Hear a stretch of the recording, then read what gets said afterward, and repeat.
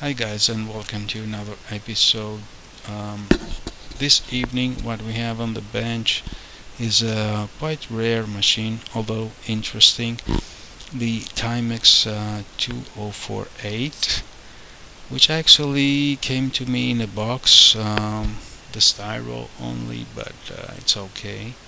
We're gonna be opening this box together here to see that actually what it is a ZX Spectrum clone, and this clone, interestingly enough, is called the TC2048, which stands for Timex computers, made in Portugal by Timex Corporation, and actually it's a ZX Spectrum 48K clone under license.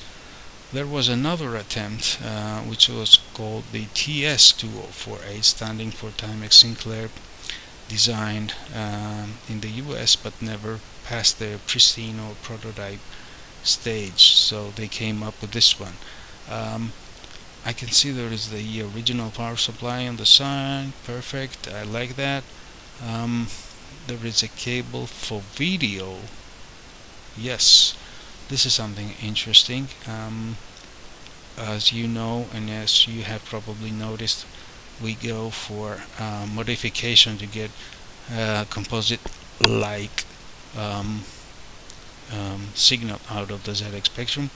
It is a European, of course, type of plug for the 220 volts coming from the mains. And let's take a good look at the machine.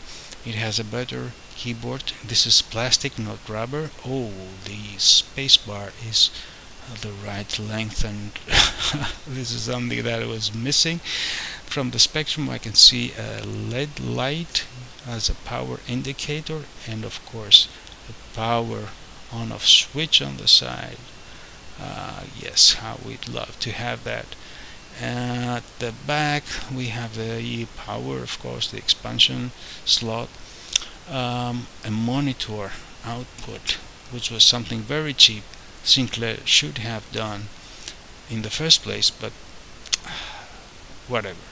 Microphone and sound, and a Kinstant compatible joystick port on the side, even better. So this is a better version of the ZX Spectrum, if you ask me.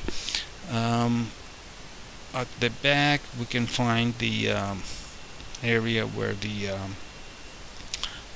speaker sits, and the whole thing is a ZX Spectrum like machine, in better case, better outputs, better design, if you ask me.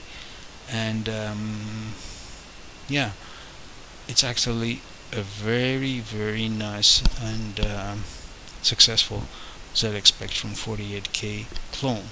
Of course, the machine comes with the Instructia Obsługi, which means the user's manual in Polish. Forgive my Polish, but they're very poor. It looks like there is a user's manual, which is pretty much a detailed edition. 1985 Timex, 1982 Sinclair research, under license, of course, has been translated into Polish and released in Poland and Portugal for the most part. And this is somehow interesting because it used to be hard to find this machine in the UK. A ZX Spectrum clone, hard to find in the UK. Imagine that. Nowadays, of course, it's pretty easy to get it from eBay or somewhere. You can look it up.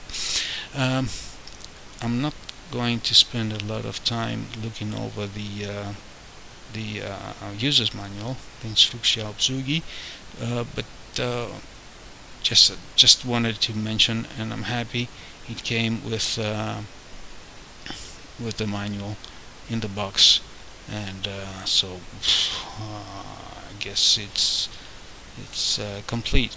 The cables are stuck in there. Of course, the cables are part of the cables that we need to use for connecting our device to the power supply. The power supply should be compatible with the ZX Spectrum one, so negative not in the center, and a couple of cables missing, the cables for the tape recorder for loading and saving games and programs, and of course I cannot see any companion tape around here. Well, no worries. The purpose of this video today was just to get into the first part of the introduction of this machine, because I can strongly feel that I'm gonna get back to it in the future. I'm gonna power it up now using the typical ZX Spectrum power supply, and we can see hopefully the LED coming up, and I've been told it's been working. So yes, we have the Sinclair logo crystal clear on the TV. Actually it's AV3 the input, but anyways, the other thing I wanted to mention about this machine is that it used to have a custom ULA chip. The classic ULA chip for ZX Spectrum has been slightly modified to offer better IRQ and memory management, and these improved ULA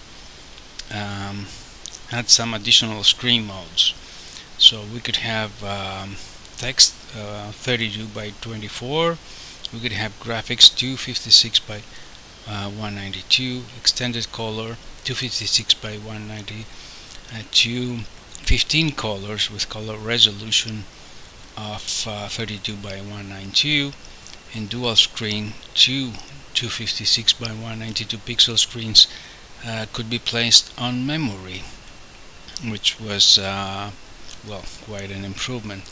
I like this machine very much. As I said, I'm gonna get back to it. I'm gonna call it and mark it this video as part 1, and yes, I'll be back with this machine. I'm gonna load some software and do whatever it takes to push it to its limits and check compatibility.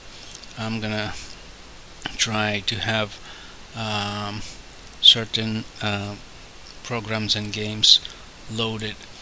At least this is the plan, or sounds like a plan to me, to check compatibility, because they say it would be 99, well, 98, 97, nobody knows, compatible with ZX Spectrum, but not 100% fully compatible, so we'll see.